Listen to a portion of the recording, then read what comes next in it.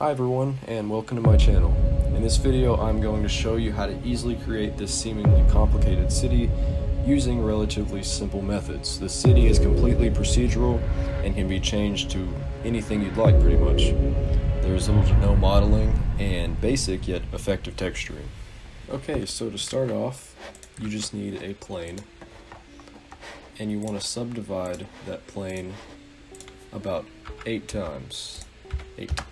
Alright, and then click Simple and Apply. And now you want to add a Displace modifier, and then go down here and hit New, and then go to Clouds. You see that it's bumpy because it's of course a cloud texture, and we want to switch the noise basis from Blender Original to Cell Noise. And now this is going to be the basis for our city because it's clearly blocky, but we just want to tweak it a little bit more because you see right now we have these like slanted pieces and it's kind of just all meshed together. There's no separation in between the buildings. You can kind of do this part any way that you would like. So first of all, of course, the size. I'm going to put mine at 20, and then the depth at 1 because we don't want all that detail and the slants and everything. So put the detail at 1. Okay, and we're going to change this type to hard and then turn on the color mode. So you can see, I mean, it looks pretty much the same as it did earlier, but okay, so now what we want to do, we're not going to mess with any of this, we're just going to turn on color ramp and then move the black value down over closer to the white, kind of in the middle.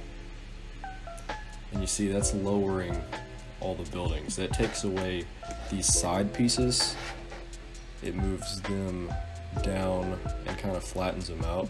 So that's pretty much our city. So now what you need to do is find a camera angle, because we're going to, from the camera's position, project the image onto the object. So we're just gonna camera to view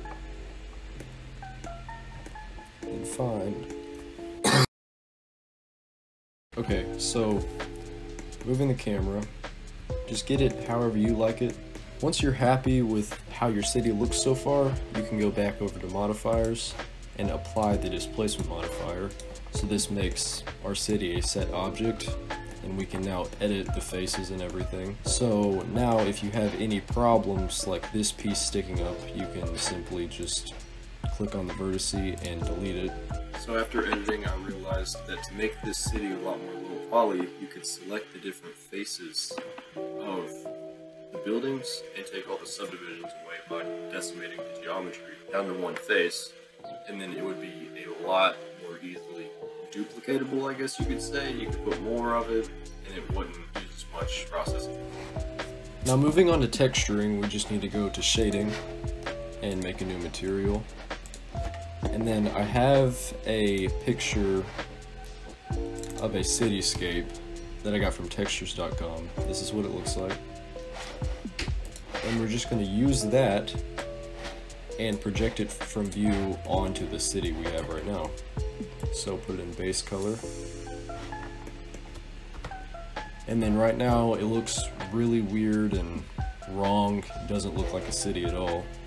So we have to go to UV editing, select everything, go to material preview, and then project from view. And that puts the 3D model pretty much in the UV editor, and we can move around the individual city buildings onto cities in the picture. Now that it's projected, we just need to line up the buildings to the buildings in the picture. You don't necessarily have to get all of them, but the ones that like really stand out, you definitely want to line them up as good as you can. The easiest way is to just use the circle select with C, and then select the faces of the building. You can do the front and side separately, or you can do them together, and then just line them up with a building somewhere. You can turn that off so you can see better. And I think that this one would look good with that.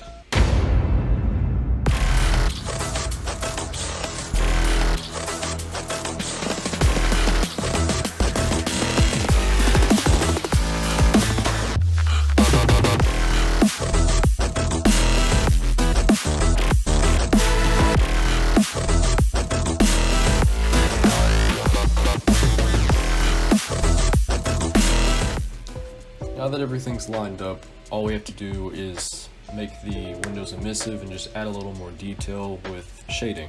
And we're going to start off by just putting the picture into the specular and then adding an emission shader. And I already had a mix here, but just put the emission into the bottom of the mix. So now put the image into the emission, add a color ramp,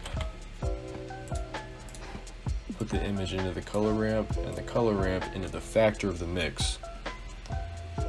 So what this is going to do is we're going to move these values closer together and kind of make like an emissive map just out of this picture that we have.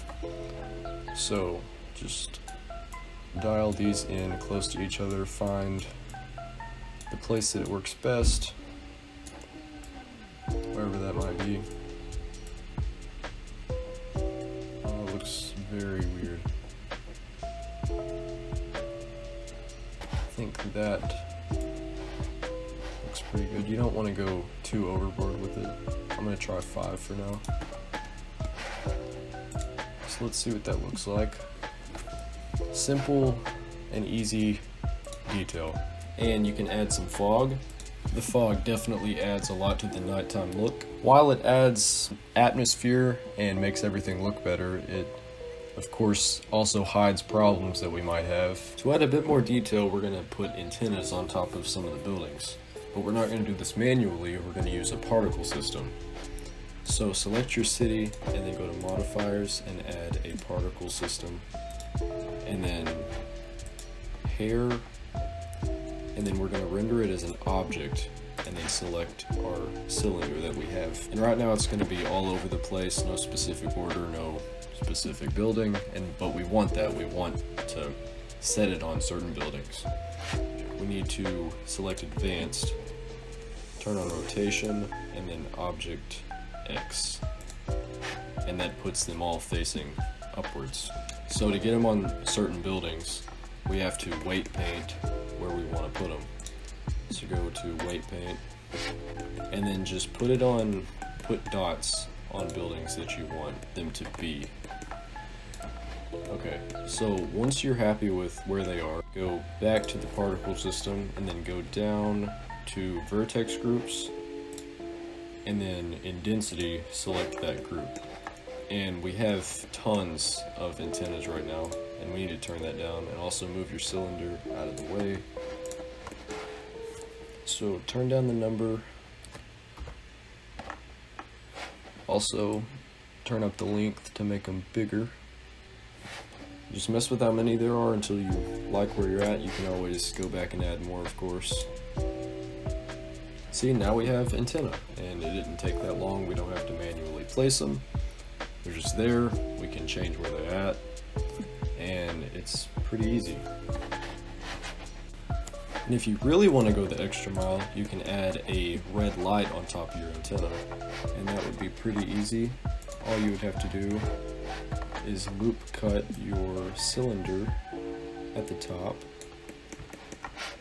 and select those faces, and then add a new material, assign it, and then of course do emission, and I would do red because that just makes the most sense. If your antenna is upside down, like the light is inside the building instead of at the top like mine is, it's a pretty easy fix. You just need to change the phase around on the rotation. And now they're facing upwards. Looks even cooler. Using the same method that we did for the antenna, you can also add other things, like I added these boxes to some of the roofs, just again to add a little extra detail. So that's pretty much it. You can of course add as much more as you want. You can do about anything with this. It would work really good for background stuff. You could even probably put it in the foreground, and it's of course really low poly and doesn't consume a lot of processing power, so works really good for about anything.